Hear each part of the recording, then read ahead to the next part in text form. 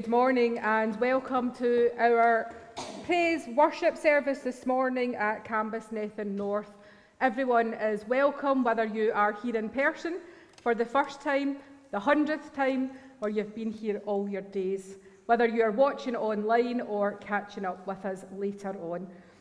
A reminder that tea and coffee is served after the service and you are all welcome. There's even a wee biscuit, so help yourself.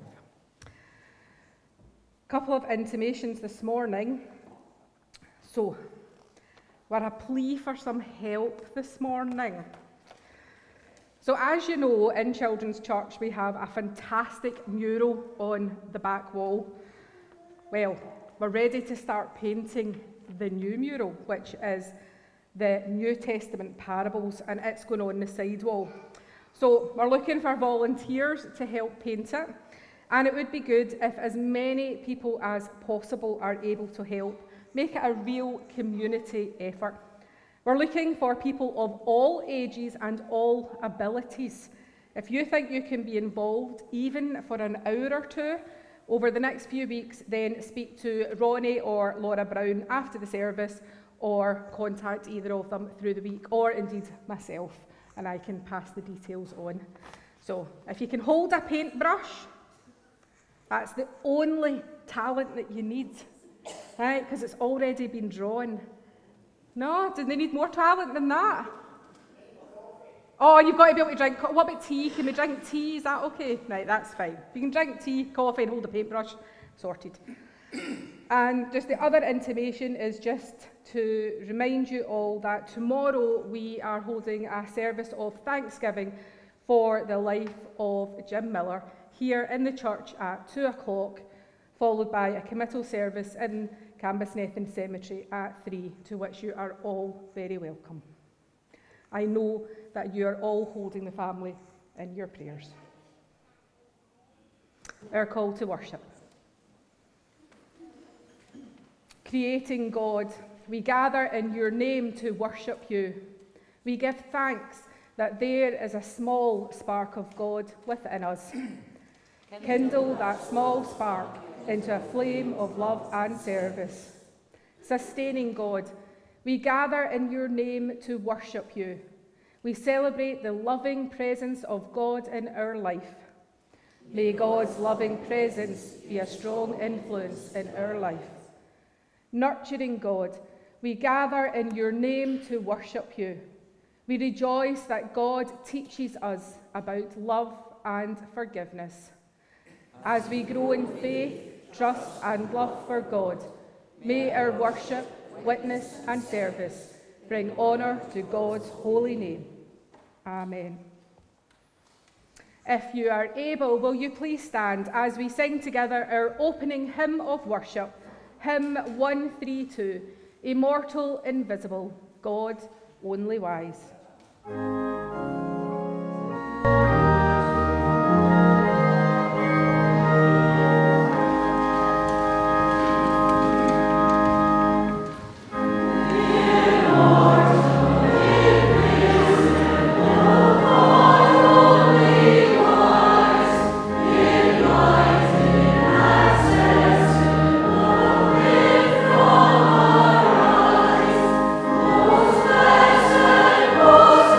Glorious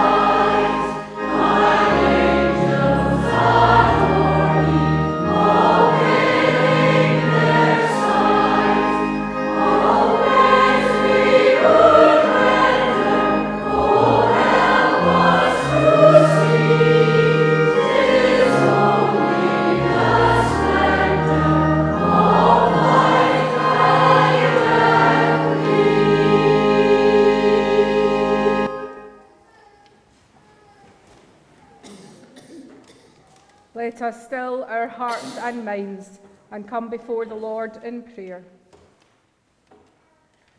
All-knowing God, we gather together with praise and thanksgiving for who you are and for all that you have done for us. You know us better than we know ourselves, all our thoughts and actions, and yet you still love us. No matter where we go or what we do, your love encircles us, ahead and behind, gently leading and guiding and blessing. We praise you for your love and your faithful presence in our lives. May your Spirit move in our hearts and minds as we worship together. Examine our attitudes and actions. Lay bare the things we need to confess. Challenge us with your word and guide us on to paths that lead to life. For we are your people, called by your name. You love us from the moment of our conception. You know us, and you love us in the womb. You love us, and you call us from before the moment of our first breath. And you love us when we first see the light of day. As a mother and father love their child before they ever see it, and then embraces it gently from the moment of its birth, so you love us. You love us, O God, from the time of our naming.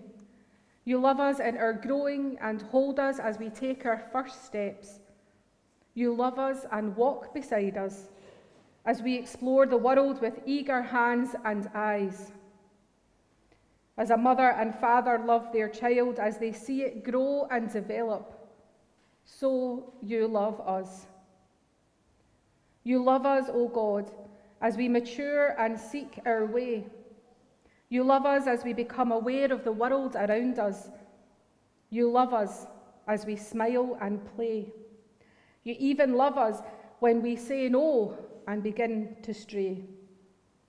As a mother and father love their child as they see it become proud and tall, so you love us, even when we sin and fall. We thank you, God, for loving us when we are unloving, for caring for us when we are uncaring, and for calling us when we go far away. Hear our prayers as we say together the prayer that Jesus taught us. Our Father, which art in heaven, hallowed be thy name. Thy kingdom come, thy will be done on earth as it is in heaven. Give us this day our daily bread, and forgive us our debts, as we forgive our debtors. Lead us not into temptation, but deliver us from evil. For thine is the kingdom, the power, and the glory forever. Amen. Who remembers the programme Mr. and Mrs.? Well, guess what? We're going to play it. I have some willing, well, I don't know about willing, but we have some volunteers. I don't know if they're volunteers either. We have some press-ganged people who are going to help me this morning. So, Nori and Moira, who wants to go first? Who wants to answer first? Right, okay. So, let me think. Right, so I'm going to ask a question. You're going to write down what you think Nori's answer will be. Okay? Right? Once you've written it, tell me. I'll then get Nori to shout out what his answer is, and we'll see if what you've written agrees. And can I tell you, I haven't primed them, I haven't given them pre-questions, so let's hope this goes well. Right, Nori, what is Moira's favourite song? Wait, she's not written it down yet.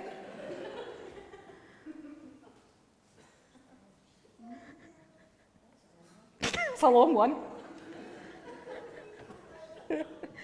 Right. Bridge over troubled water. Bridge over troubled water. Right, just rip it off. Okay. That's all right. Okay. What is Moira's? They're all favourites. Okay. Book. Book.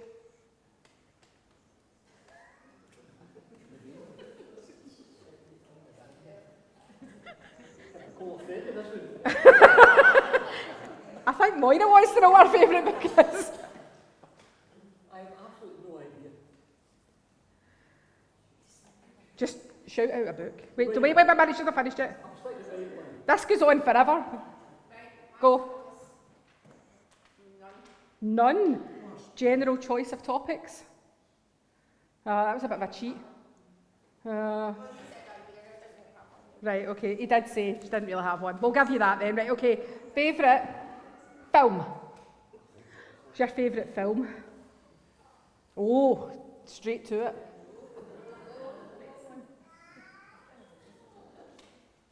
Hang on, right, what are you thinking? I'm not thinking anything.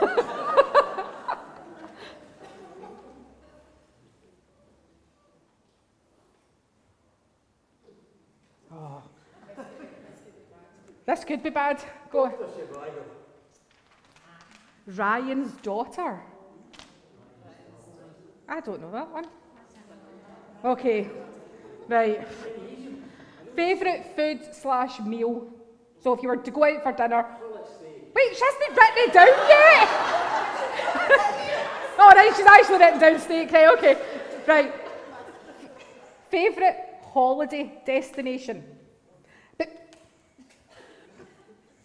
Right. Cyprus.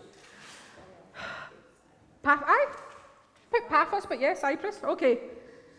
If Moira was stranded on a desert island, what item would she take?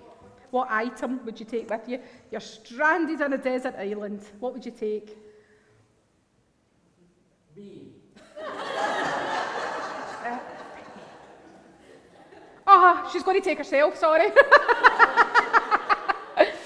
Probably pictures. Well, she's put you, so... That was only after she heard you say it. Right. Okay. This is a yes or no, so you've got 50%, 50 chance. Would Moira put pineapple on a pizza? Yes. You're supposed to wait till she right. Can I tell you? Pineapple on a pizza, that's it, you and I fall on it. Right, guess what? We're going to swap. Here we go. At least Moira knows the rules of this, that she doesn't shout out until... Right, again, same questions. Favourite song?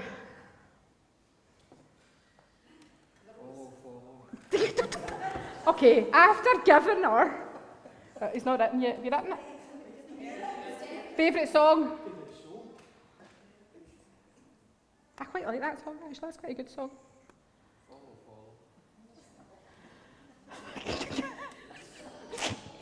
You written it? You written it? Right, what have you got? The Rose. Moira did actually say The Rose. Okay, favourite book? Go for the Bible. There's no cheating. Right, what do you think he said? What did you say? Oh, there we go. We're in the church, so we've got to say that. Right, favourite film? Well, we know what he thinks yours was.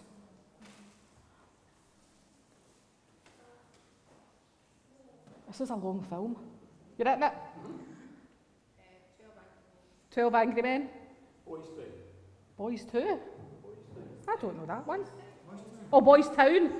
Oh, I don't know that one. Is that an old one? Ah, yeah, right, okay. Right, favourite food / meal?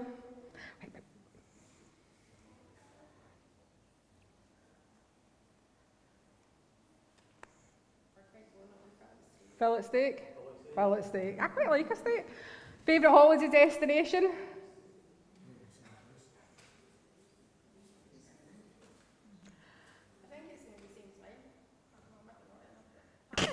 Paphos.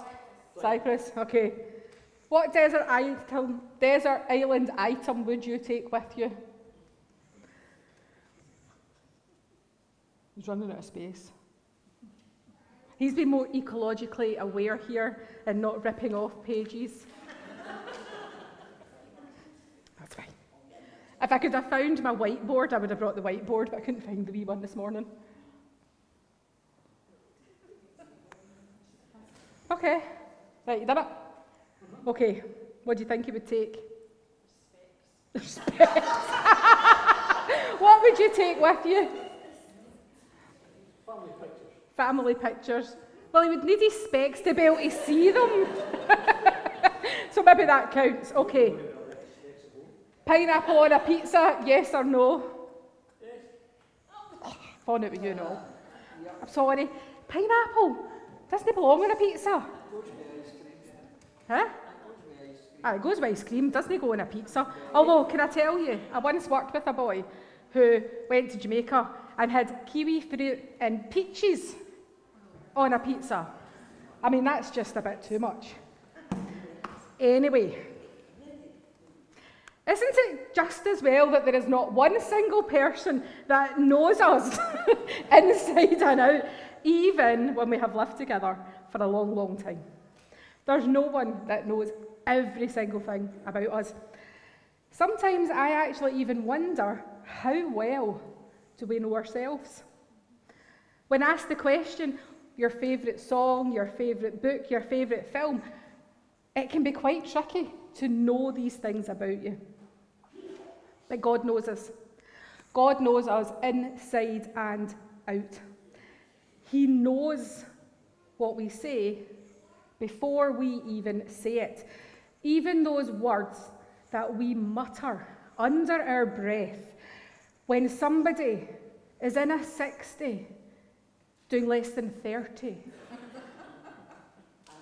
Yeah, we don't. He knows those words. He knows the ones that we even say in our heads.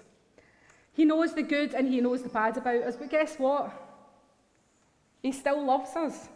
Despite all our flaws, all our failings, despite all our attempts to hide what we don't want anyone else to see about us, he sees it and he loves us. He made us, he knows us, he cares for us, and he will go on loving us no matter what we do. Let us pray. Dear God, thank you for making us and caring for us. You understand us and you know us better than we can ever imagine. Help us to trust in you and give thanks for your presence. Thank you for your love. Amen. So our next song is going to be on the video, and it's called Our God is a Great Big God. I think some of you know it. There is actions to it. Feel free to join in the actions if you wish. They will also be on the video.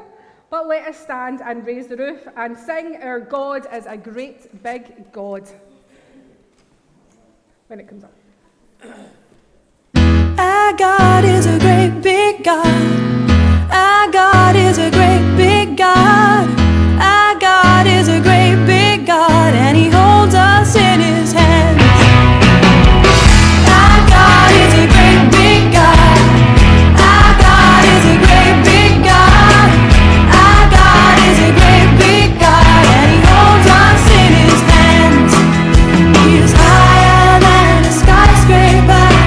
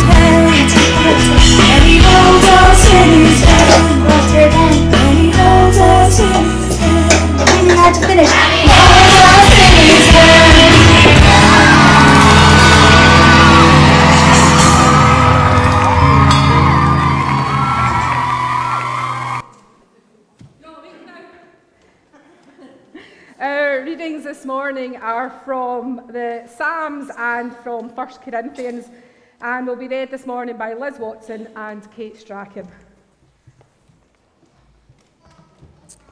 Lord, you have examined me and you know me. You know everything I do. From far away you understand all my thoughts. You see me, whether I'm working or resting.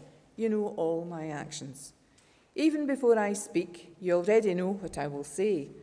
You are all around me on every side. You protect me with your power.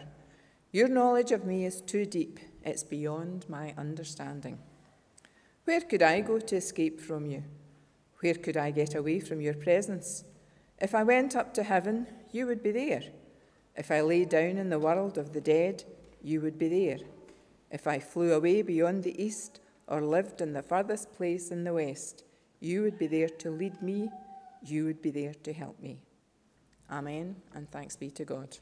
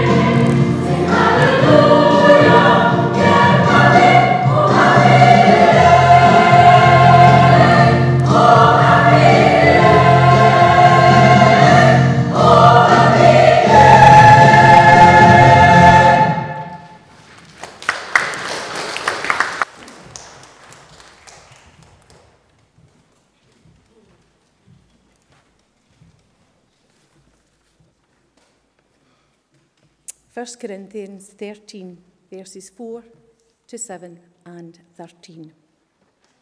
Love is patient and kind. It is not jealous or conceited or proud. Love is not ill-mannered or selfish or irritable. Love does not keep a record of wrongs. Love is not happy with evil, but happy with truth. Love never gives up, and its faith, hope, and patience never fail. And at verse 13, meanwhile, these three remain: faith, hope, and love. And the greatest of these is love. Amen, and thanks be to God.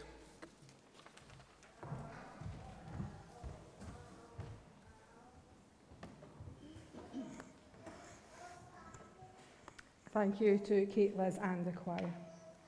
If you are able, will you please stand as we sing together hymn 532, Lord, you have come to the seashore. I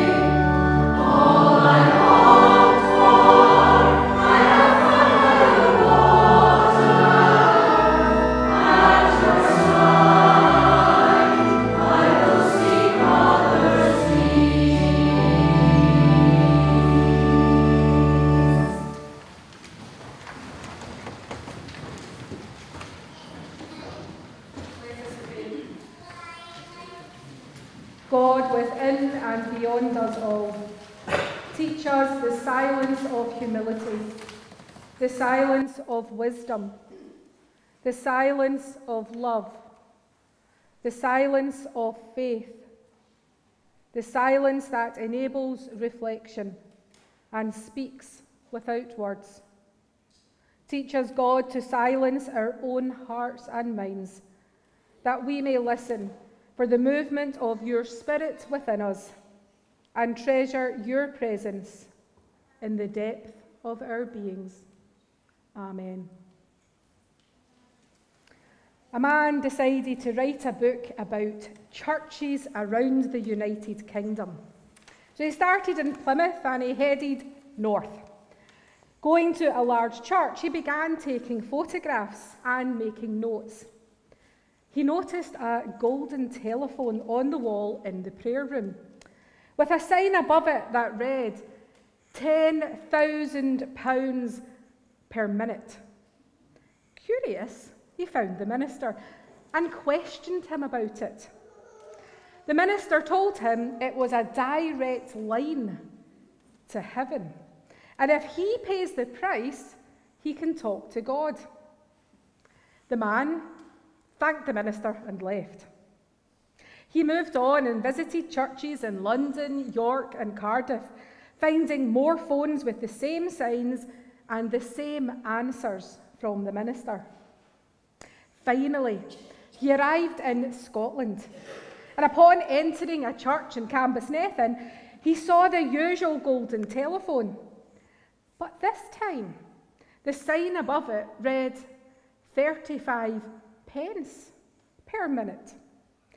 Fascinated, he talked to the minister, telling her about all the other golden phones he had seen in other churches in other cities, about how he'd been told it was a direct line to heaven and how he could talk to God for £10,000 a minute. How could this be when you were only charging 35 pence per minute? The minister smiled and replied, but yes, you're in Scotland now. It's a local call. It's a funny story, but it does make you think, is God located right here in Scotland? And that's why it's long distance from anywhere else. I don't think so. I'm going to give you some theology lesson this morning. Aren't you excited? This is some of my uni learning, so here we go. God is omnipresent. It's a big word, and it's one of those words that theologians like to toss about, but it basically just means that God is present everywhere at the same time. Another way of saying it is that we are surrounded by God's presence. And that is what the psalmist is referring to when he asks the question in verse 7, where can I go from your spirit? Or where can I flee from your presence? If I ascend to heaven, you are there. If I make my bed in the Sheol, you are there. God is everywhere. There is no place that you or I can go that God is not there and has not been there waiting for us to arrive. Remember Jonah. He tried to flee the presence of the Lord. God just says, Jonah, really? You can run, but you can't hide. If I take the wings of the morning and settle at the farthest limits of the sea, even there your hand shall lead me, and your right hand shall hold me fast. Doesn't matter where you run or how fast you run to get there. If you go under the cover of darkness, how many twists and turns you make, like a cop chase when you see it in the crime dramas and they try and evade the police. Doesn't matter how you try and cover your tracks. Doesn't matter. God is always there with you. I love this little saying. We are never alone because I can take God with me and leave him there with you. Because God is everywhere, and he is always with us. God is here with us today. He'll be with you in your car as you're driving home. Kind of makes you think a bit, doesn't it? He'll be with you at your job. He'll be with you at the dinner table, on the golf course and on the bowling green, in the garden, at Morrison's or Asda, at the hairdressers or out in the hills. When you're happy, when you're sad, at all times and in all situations, God is everywhere, and he is always with us. Right, here we go, another big theological word. Another word to describe God is omniscience. Do you like that one? Do you know what it means? Well, I didn't either until I went to uni. It just means that God is all-knowing. So not only is God always with us all the time, he also knows everything about us all the time. We are an open book before God, and God is a thorough investigator. O Lord, you have searched me and you have known me. God knows everything, and there's nothing hidden from him. He knows everything we do. He knows everything we think. He knows everywhere we go, and he knows everything we say. And he knows all of it before we even know it ourselves. God knows the hairs of our heads. He knows our future, and he knows our past. There's a saying that goes along the lines that character is what you have when no one is watching. But just remember, God is always watching. He knows what you're doing, but he also knows why you're doing it.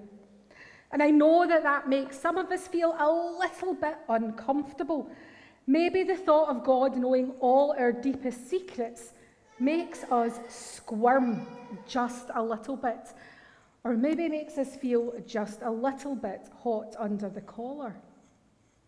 On the other hand, the fact that God knows all these things is really scary, but it's also very comforting.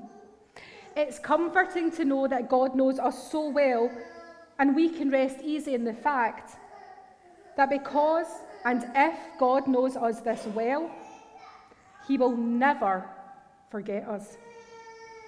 Some of you may have heard of Babe Ruth. He was maybe one of the greatest American sports figures of all time. And he was not exactly noted as being a Sunday school teacher. An incident for which he received much publicity involved an 11-year-old boy by the name of Johnny Sylvester. The boy had been kicked in the head by a horse, and doctors feared it might be fatal. Johnny told his father, Horace, who was a Manhattan banker, "I wish I could see Babe Ruth wallop a home run before I die." Telegram was sent off to the New York Yankees in St. Louis, where they were playing the Cardinals in the 1926 World Series. Back came autograph balls from both the Yankees and the Cardinals, including one from Babe Ruth, where he had inscribed, "I'll hit a home run for you on Wednesday's game." In fact, he hit 3 of them. The doctors called the effect on the boy's condition a miracle. Some months later, during spring training, an uncle of Johnny's approached Babe Ruth and thanked him profusely for sending the balls to Johnny and for hitting the home runs. Ruth politely asked, "And how is Johnny?" The uncle said Johnny was doing fine, and then he left. Ruth turned to the reporters and asked, "Who the blankety blank is Johnny Sylvester?" God knows us, and God will never forget who we are. And isn't it reassuring to have someone in your life that really knows you? A wife, a husband, maybe not, a best friend? I'm fortunate. I have a mum and a daughter who know me really, really well. It's a tradition in our family that you get new jammies at Christmas. Emma and I know each other so well that we bought each other the exact same pair of pyjamas. They were blue and yellow, well, blue and grey striped Harry Potter pyjamas, and my mother said that when we wore them together, we looked like a pair of convicts. I have really good friends who know by my expression, because I have a very expressive face, how I'm feeling or what I'm thinking in meetings. And it's best not to sit the three of us anywhere together or anywhere we will have eye contact, because we know each other very well. But the best thing about having someone who really knows you is the sense of tremendous freedom it brings. You can be yourself with them more than you can be yourself with anyone else. You can do things or say things that you would never say to anyone else because you know you'll be accepted. But they will also tell you if you're out of order or you're going down the wrong path. Because you see, a friend or loved one is someone who knows all about you and loves you just the same. They know you and accept you, but they love you enough to try and help you improve and become better at things because they love you. And that's the same type of love that God has for us. The wonderful hymn that we sang just a couple of weeks ago talks about that type of friendship. What a friend we have in Jesus has the lines, Jesus knows our every weakness. Take it to the Lord in prayer, and in his arms he'll take and shield you, and you will find a solace there. God knows us, warts and all, and he still loves us, and he'll still hold us, and he'll still protect us. God created us. He put us together in his image. He knows where all the parts are and why he put them where they are. The heart is in the right place to do its job. The liver, the kidneys, the pancreas, and everything in our bodies in the right place to do the jobs that they are designed to do. The brain sends the signals to the right place at the right time to make everything work together in harmony. He gave us our thought processes. He created in us the ability to think, to love, and to learn. So it stands to reason that if God knows us this intimately, he can take care of us perfectly. God uses his knowledge of everything we do, think, and say, and everything we go to provide providential protection. You hem me in, behind and before, and you lay your hand upon me. We are surrounded by God's protection. All the way around, we are covered. One thing you might not know about me yet is I love American crime dramas, NCIS, Bones, and SWAT. And in these programmes, whenever they're going after the baddie, there's usually, well, always, a shootout. In SWAT, Hondo, who's the main guy, he'll often ask his man to cover him as he runs in, all guns blazing, and they'll then shoot furiously in order to protect him. In Bones, Booth, the FBI agent, will often tell his partner, Bones, I've got your back. Just another way of saying that he'll protect her. We've got your back. It just means that your wife, husband, partner, teammate, friends will stick up for you, back you up, support you, and protect you. And as much as these people love you, God loves you even more. And because of that love, we are surrounded by God's protection. He's got our backs. And although we know this, it raises some questions. We know that God is all-knowing and ever-present. So why do we try and outrun and hide from him? We know that God can do all things. So why do we say that we can't? We know that God is the light. So why do we choose to walk in darkness? We know that God has forgiven us. So why can't we forgive ourselves? We know that God will protect us. So why do we still live in fear? God's love and protection are mentioned throughout the Bible. God had the Israelites' backs as they fled from Egypt. God had Gideon's back at the battle against the Midianites. God had Shadrach, Meshach, and Abednego's backs in the fiery furnace. God had Daniel's back in the lion's den.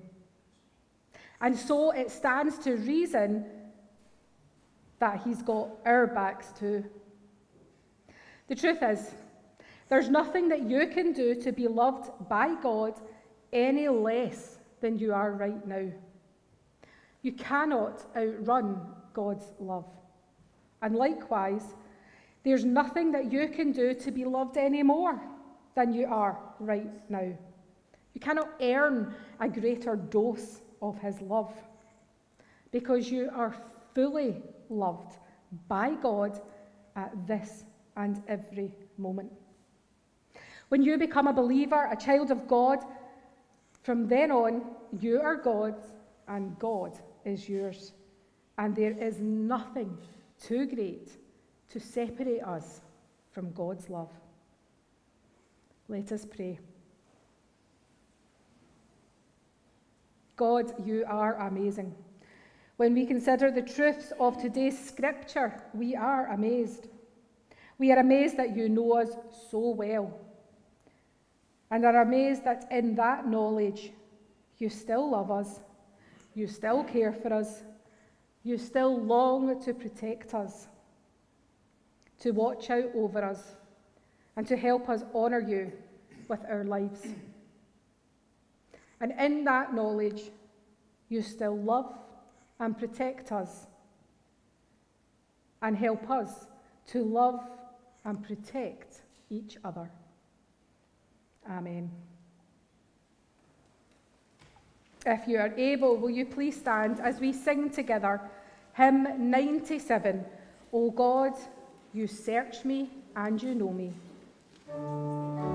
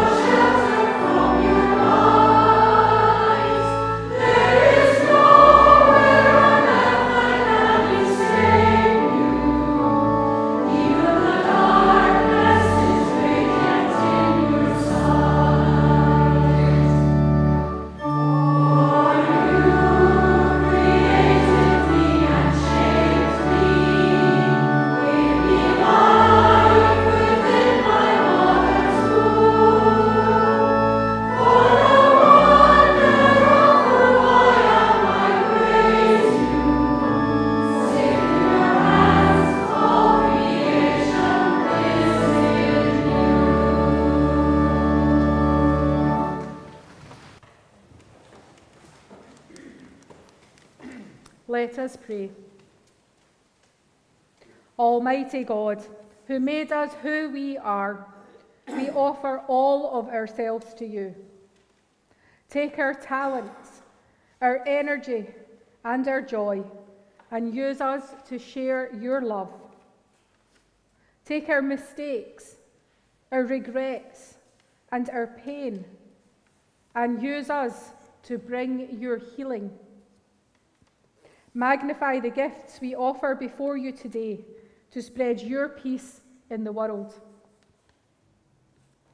O Lord our God, as we sit in quietness, our thoughts are far from quiet.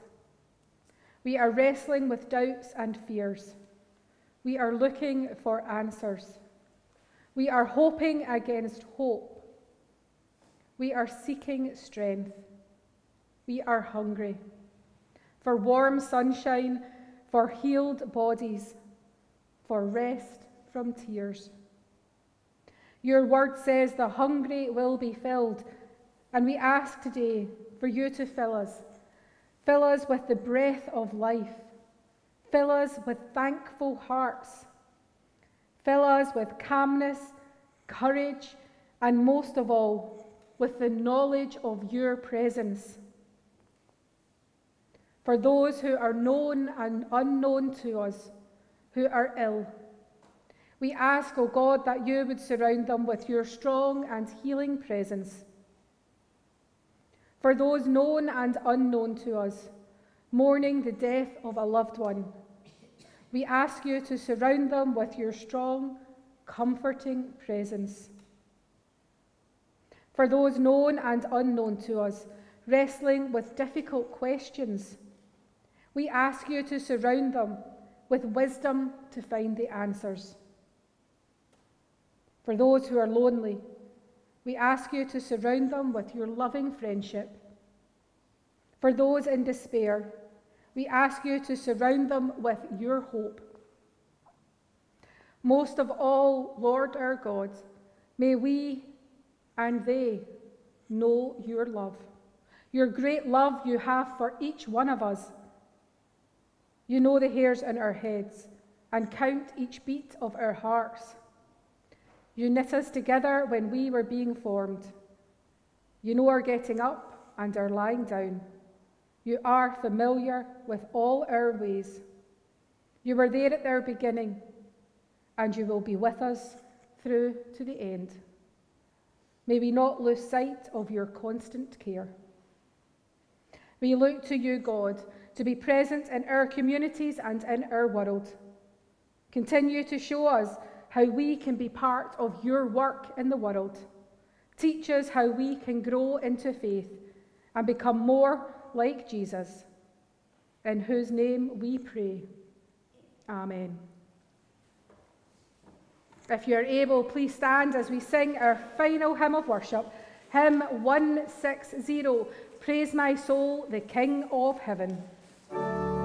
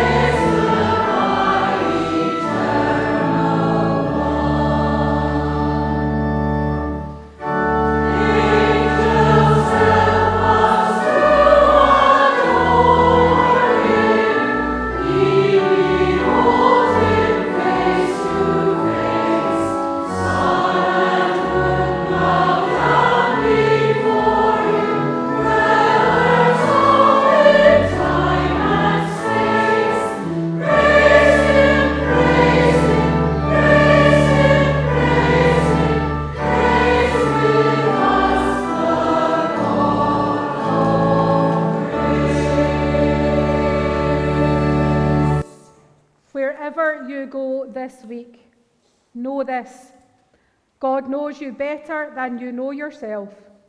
No matter where you go or what you do, God is already there, surrounding you with mercy and guiding you with love. So go with joy and confidence, knowing that God goes with you. And the grace of our Lord Jesus Christ, the love of God, and the fellowship of the Holy Spirit be with us now and forever.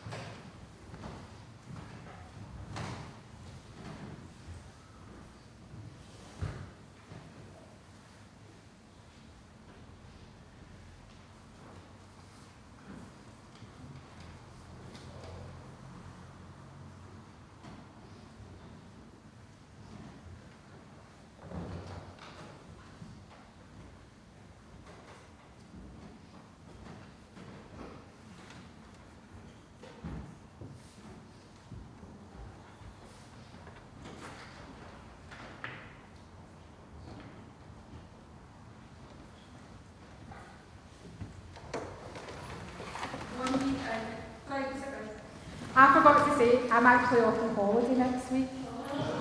So church is off. I'm only joking. Next week, Elizabeth Waddle will be here to preach, and I'm sure you'll make her all very, very welcome while I am packing up boxes, so enjoy.